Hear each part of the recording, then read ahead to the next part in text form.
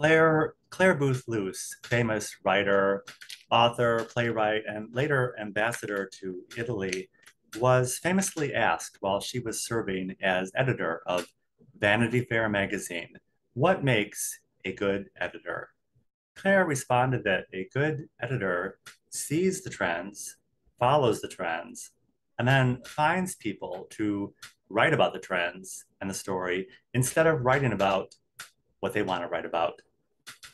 Welcome to this special edition of Coffee Hour. I'm Stanley Smith. On Coffee Hour, we have lots of things we want to talk about, but at the same time, we do see trends and hear emerging themes, and we do take note of that. And one reoccurring theme, which I've been following the last couple of weeks, is the theme and topic of the communion.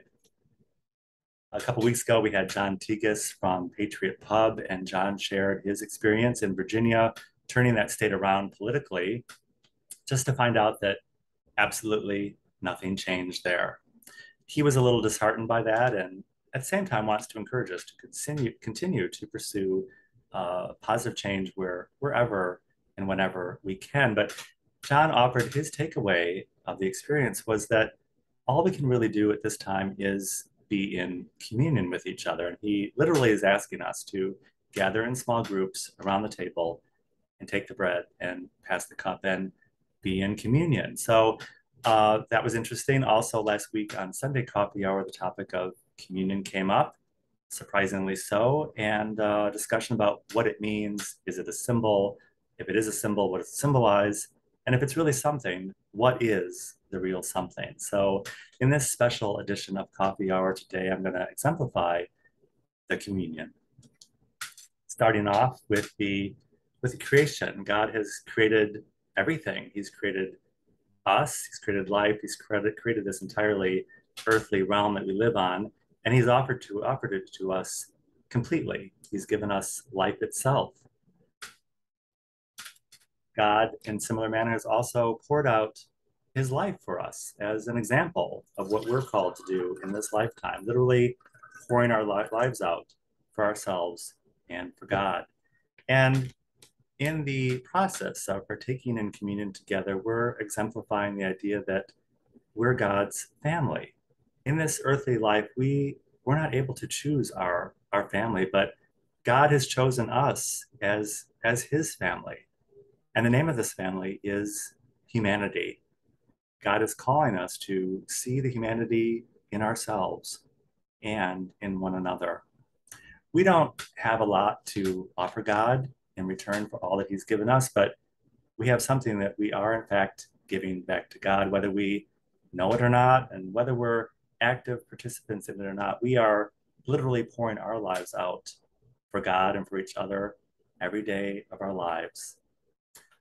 Later in the life of Claire Booth Luce, she remarked that she felt that she was occupying a persona of herself which no longer existed. And in a way, she was a shadow of herself and perhaps a shell of her former self, but she was occupying it nonetheless and carried on. During the pandemic, I'm not a film watcher. I really not into watching current popular culture, but my brother insisted that my mother and I watch the film Don't Look Up, which is about the end of the world and the pending disaster of the Earth being struck by an asteroid. And it was a really bad film. It wasn't a bad film because it was about the end of the world. It was a bad film because it was poorly acted. The script was kind of thin, and it was a comedy, in spite of the fact that it was trying to be a comedy. But the thing that I was struck with was at the end of the film, when the world was literally ending. The protagonist of the film, the scientist, his answer to that was to simply sit down with his family around the table and break bread and pass the cup as the table began to shake and the walls began to tremble as the world literally disintegrated around them. The Jehovah Witnesses believed that the world was going to come to an end in 1917. And when that didn't happen, they were maligned and ridiculed. But I think looking back, we could see that, well, perhaps the world did end 100 plus years ago, and we've we've simply just been occupying the empty shell of the world and the persona that no longer exists.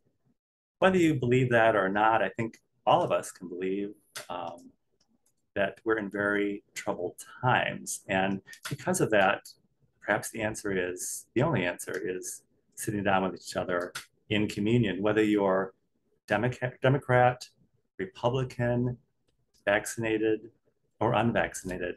We all need to sit down with each other, take the bread, and pass the cup. See the humanity in yourself and recognize the humanity in each other and share the love. If you would like to learn more about joining us at Coffee Hour, coffee hours take place on Saturday mornings, Sunday at noon after church, and on Monday evenings. I will include my email in the description of this video. I'll be happy to send you an invite, and I truly look forward to seeing you soon and being in communion with you very, very soon.